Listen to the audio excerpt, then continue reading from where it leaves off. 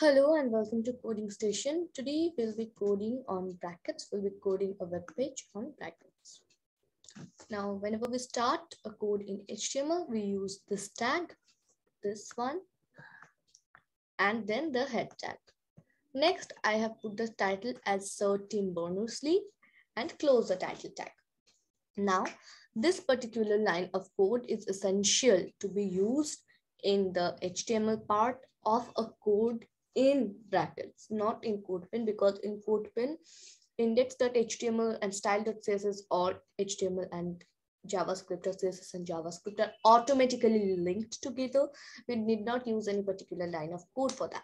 But in brackets, we need to do that. Otherwise, the code will not work.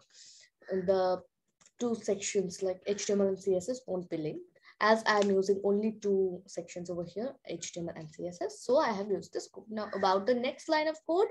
Now I have used a font that I have imported from Google Fonts. That's why I have used this line of code. I'll be showing you how I have got this line of code. Okay.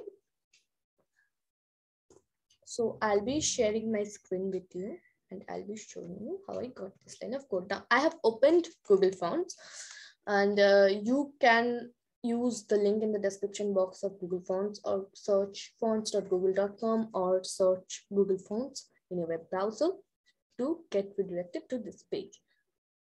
For example, if I'm choosing this Sign Tactile or whatever the name is, this one, and I click on select this style and I have to wait for 2 seconds. We find this particular section on the right hand side. Okay, so here there are many links and we need to choose the correct link from here.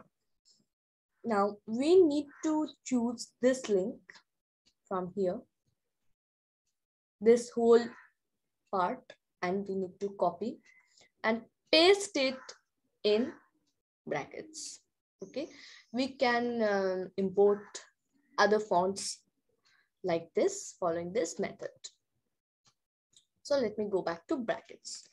Next, I close the head tag using this code, and then I start with the body tag. I set the UL class as menu, link class, LI class as links, home.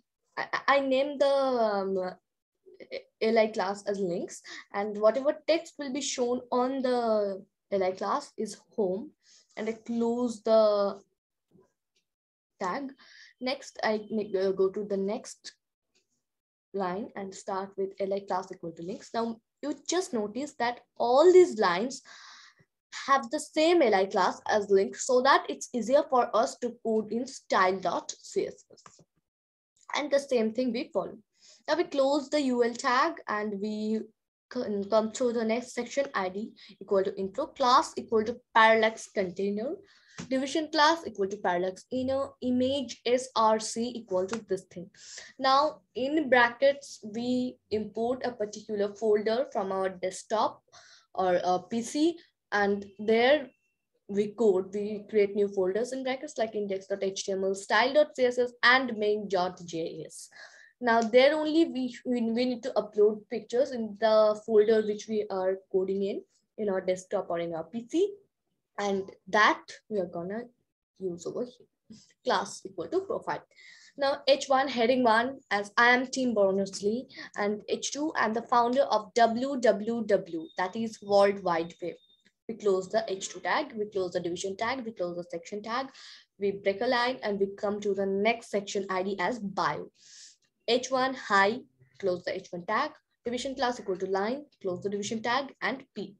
This P we need to use, and you just notice the BR tags or the break tags over here that breaks particular lines, but a particular paragraph into lines. Okay, and we close the P tag over here, we close the section tag, and we close the body tag. Then we move on to style.css or coding in CSS. Now here you can see that we have set the margin of the body as 0, padding top as 800 px, text alignment as center.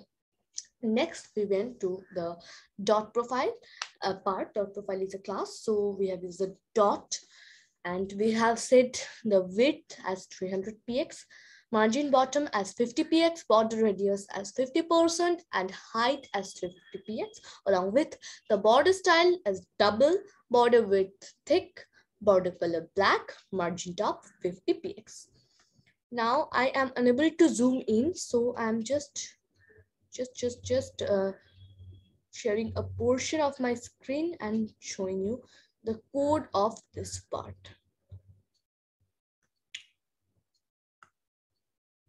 Okay, just look here. This is the whole code of profile.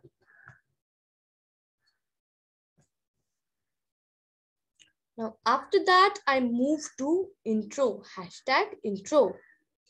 Now, in hashtag intro, I set the position as absolute, overflow as hidden, height as 800 px, color as black, left 0, right 0, bottom 0, top 0, opacity 0.83, background linear gradient, hashtag 34DEEB 0%, comma, hashtag 34EBC9 100%, display table, height 100%, width 100%.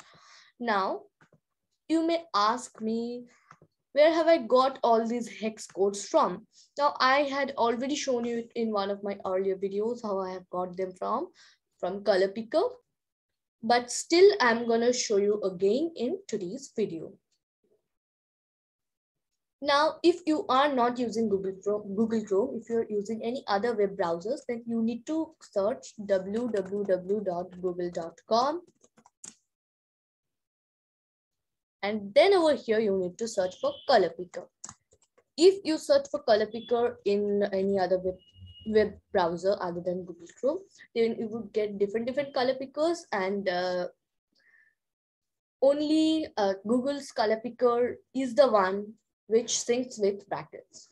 So from here, you need to select any particular color. Like I select this one. Here you can change the colors, and here you can change the shades of those colors. So here you can see hex code, and here's a particular button. We need to press on it to copy the hex code. We need not copy any of this RGB, CMYK, HSB, or HSL. We just need to copy the hex code.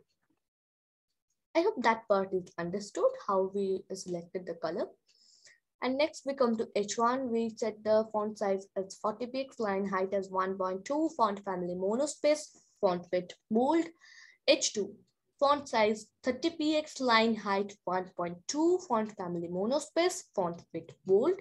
Hashtag bio, padding 50 px, text alignment center, font size 40 px, dot line. Height 6 px, background color black, width 70 px, margin 8 px, auto. P, max width 450 px, margin 25 px, auto, font size 20 px, line height 1.3, font family Corinthia, cursive. This also we have got from the Google Fonts.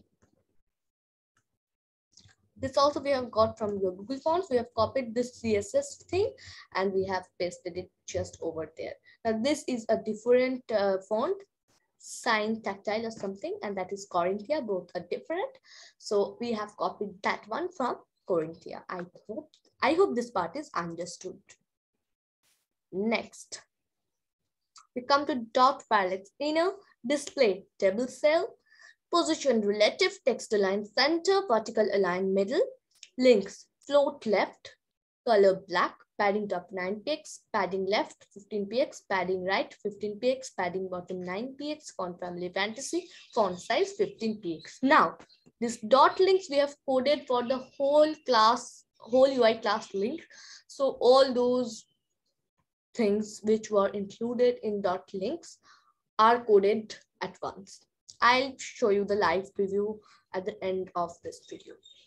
Okay, now coming to dot menu. Coming to dot menu, the list style is none, font family monospace, position absolute, top 10 pixels, right 30 pixels, Z index 10, cursor pointer. Now over here, you should have noticed one thing, that this font family is Fantasy, not Corinthia. So this is a different font and that one is a different font. Font size 50 pixels. Okay. Now here, why have we selected the cursor as pointer?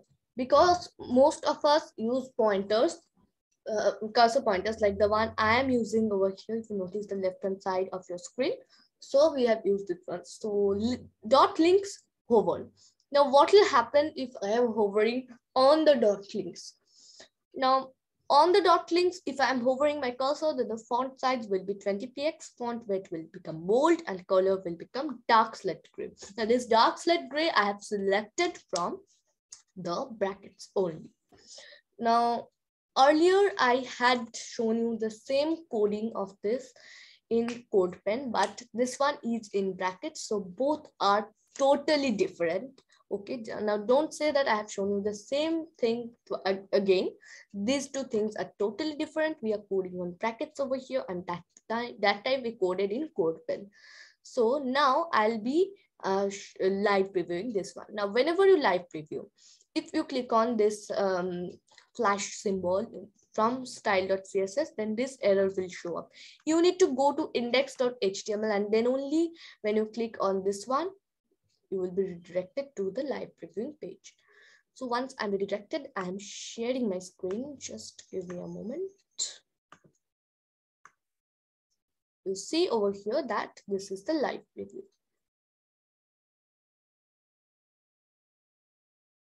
Now over here, you can see if I'm hovering my cursor on any of these, then what's happening? The text size is changing, the text color is changing a little bit, and you see whenever we are offline, we can code in brackets. We cannot code offline in CodePen. We need to be online always whenever we're coding in CodePen.